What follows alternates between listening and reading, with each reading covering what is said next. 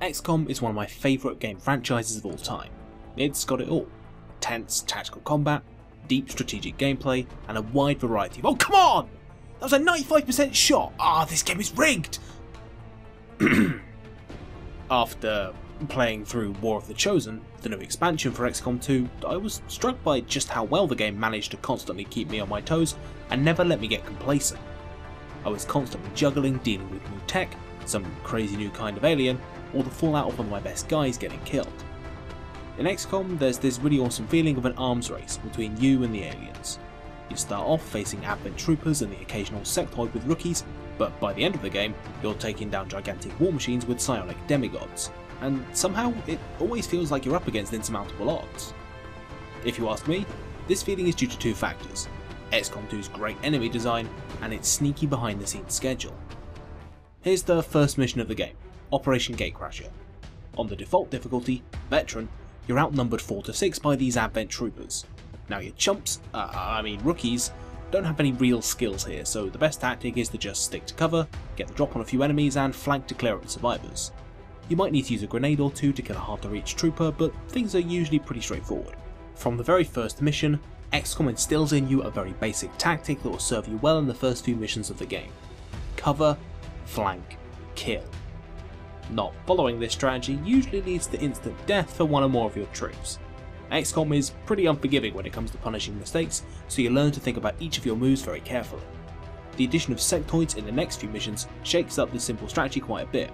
They can cause your soldiers to panic, wasting an action and drawing them out of position, as well as resurrect fallen troops as tanky zombies. Yeah, all of that is on the third enemy in the game. This makes them kill on sight targets early on.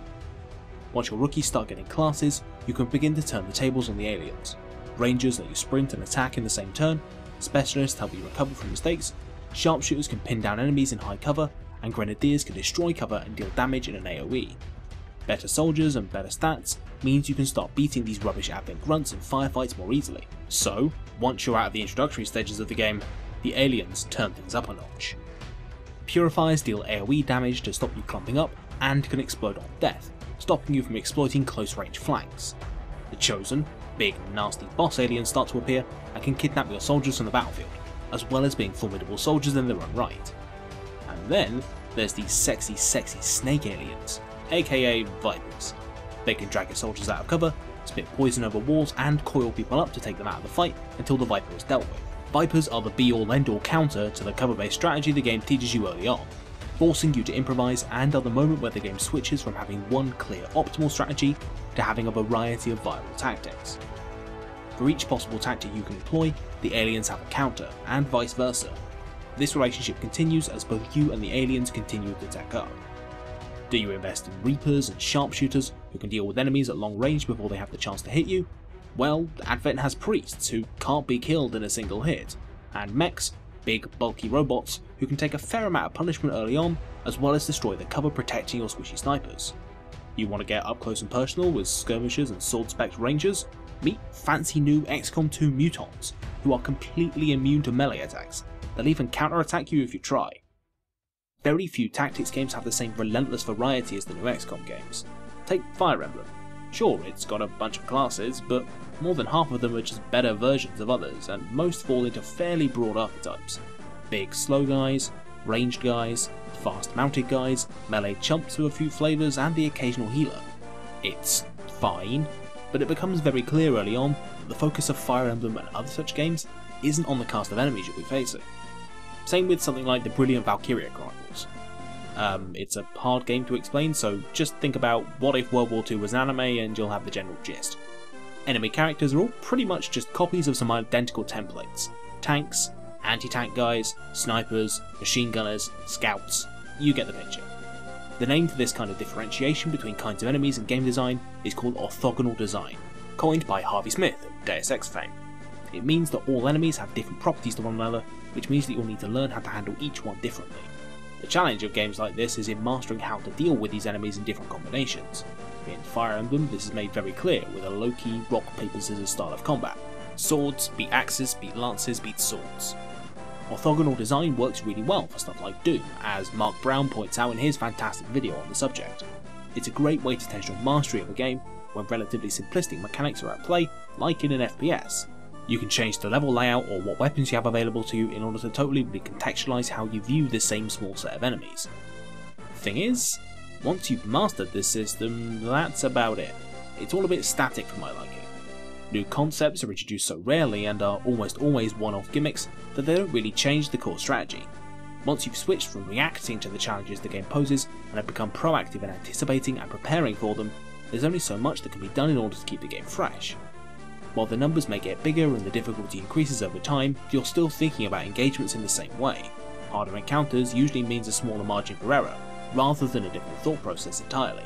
So, what makes XCOM different? Well, it still uses the same orthogonal unit design principles as something like Doom, but it turns everything up to 11. First of all, it has way more kinds of enemies, loads more than the 7 or so archetypes you'd see in something like Fire Emblem, none of which have any meaningful crossover. They all do different things. This means you can't generalise your strategy and have to approach each new combination of aliens with a fresh perspective. Normally I'd charge in with my ranger here to kill these soldiers, but I need him to keep tabs on this pack of chrysalids, high damage melee beasties.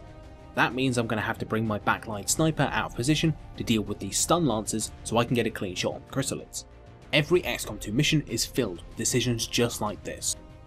Second, and more importantly, is that XCOM never really lets you switch from reactive to proactive until the very final stages of the game. The final double bill of missions where you're finally on the offense is a big test of everything you've learned that pits you up against basically every enemy type in the game. Until this point though, it constantly keeps you on the back foot, struggling to deal with all the new stuff it keeps throwing at you. And this is where the people who make XCOM's sneaky schedule comes into play. Did you know that both XCOM 1 and XCOM 2 operate on a roughly 6 to 7 month schedule? It's true. XCOM 2 starts off in March with only Advent Troopers, Officers and Sectoids present. In April, Vipers, Purifiers, Stun Lancers and Mechs get introduced, and you know what, here's the whole calendar.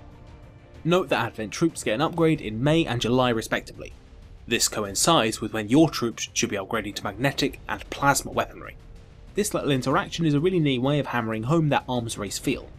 Managing to nab these upgrades early is an awesome power boost for a little while, as you can really cut through Advent Troops, whereas being behind the power curve puts you on the back foot as you struggle to deal with enemies that are suddenly much tougher. It's not that simple though. XCOM 2 tries as hard as it can to keep you from getting complacent, with researchers taking on average 5 days to a week, and missions popping up with around that frequency. Every new mission gives you something new to play with or a new modifier to handle. Check this out. In the space of a few missions, I go from fighting hordes of the Lost, a whole new enemy type introduced in War of the Chosen, to defending the Avenger from alien assault, to staging an attack on the fortress of the Chosen Assassin. Each of these missions pitted me against different configurations of foes and needed completely different squad composition, gear and tactics to survive. Tactics that worked well fighting the Lost, such as funneling them down big firing lines using sharpshooters, are impossible to do fighting the Assassin and would probably have gotten me killed if I'd tried them. A crucial detail that XCOM doesn't tell you is when missions are going to happen, and a large part of the decision making process becomes budgeting your time before you risk getting a mission sprung on you. The original games and Enemy Unknown did this too with the unpredictable terror missions, but 2 steps this up by having you deal with acquiring time sensitive resources and resistance contacts, as well as the usual researches, build times and great, a retaliation mission. By constantly changing where you fight, as well as how you do it and what you're fighting, XCOM 2 ensures there's no room to get complacent. In the 47 missions I played over the course of the campaign, only 8 of them contain nothing I call a meaningful change to the formula, such as a new alien, a new mission objective or a substantial upgrade for my troops. Without the brutal difficulty of XCOM, backed up by the highly encouraged Iron Man mode which ensures you can't go back on your saves, the game would quickly fall into the execution challenge rhythm of other tactics games, but XCOM constantly interrupts this. The death of a key squad member will hamstring you until a suitable replacement is found. New aliens means new threats, stretching your limited supplies and forcing you to make tough calls. Unlike the previous game in the series, XCOM 2 actually does something quite interesting in regards to keeping you from reaching that point of psychological equilibrium that comes from feeling as if you totally understood the game. It's got not 1, but 2 slowly ticking death clocks. The first is the Avatar Project Countdown, which instantly ends the game when time is up, and there's also the Chosen Knowledge Meters, which also have the potential to end the game early. Now, both of these two are actually really quite easy to avoid in my experience. But their presence alone, complete with ominous red glows and constant reminders competing for your attention, is great at instilling that lingering sense of dread that forces you to play differently. Even the facility raid missions or late game chosen attacks, which by that point are quite routine, have an extra edge to them when you consider that losing this mission means not just a setback of a few weeks, but losing the entire game. Messing with players psychologically is a great way to make familiar situations tense and engaging. An honestly pretty middling game that came out recently does this to great effect. Hellblade Senua's Sacrifice claims that too many deaths will lead to a game over. Spoilers, that's not actually true, but the fact you think it is makes you play the game differently and turns what's actually a pretty bland third-person action game into a game with sky-high stakes. I mean, maybe I'm being a bit harsh to Hellblade. The psychological stuff is actually really maturely handled, and it's easily the best bit of the game. Fire Emblem does this kind of psychological manipulation too. In fact, it arguably does it way better than XCOM. The characters aren't random, they all have distinct personalities and arcs, and in some of the games you can even hook them up with each other. Getting attached to these characters means you'll play suboptimally trying to protect your favourites. Yeah, the game holds your waifus for ransom. Sure, a fight with some bandits isn't anything special, but when Best Boy Kent's life is on the line, it presents a new challenge that the player has to consider. Anyway, back to XCOM. At its most fundamental, XCOM 2 is oppressive, and that, weirdly, is a good thing. By never letting you rest and settle into a comfortable gameplay loop, XCOM manages to make a 20-hour campaign feel fresh right until the end, by combining challenge with a barrage of new content and modifiers. Me waxing lyrical about why I love XCOM is all well and good, but it contains some key lessons that we can use in other games. I think the idea of a game not pulling its punches is a welcome change from a lot of recent titles, especially AAA ones being easy and pretty bland.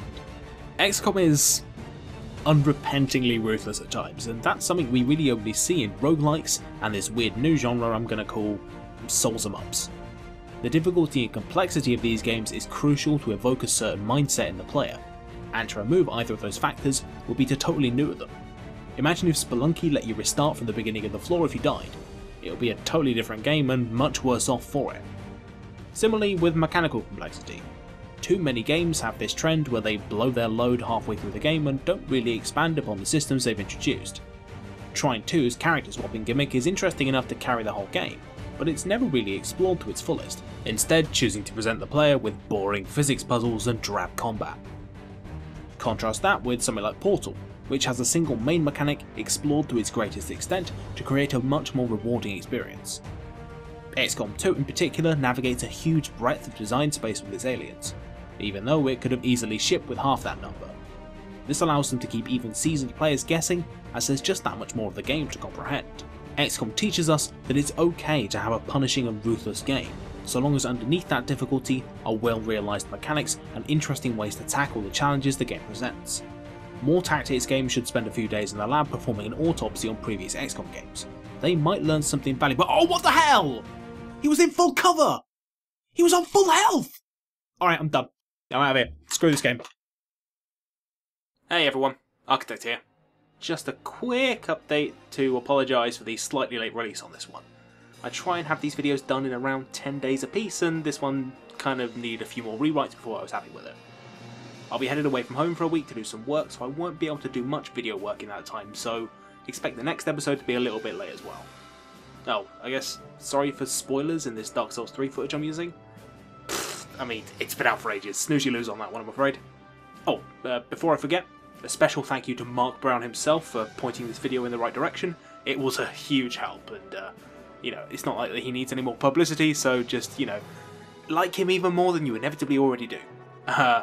But, even more importantly, thank you to you for watching this video, and I will see you around. Bye!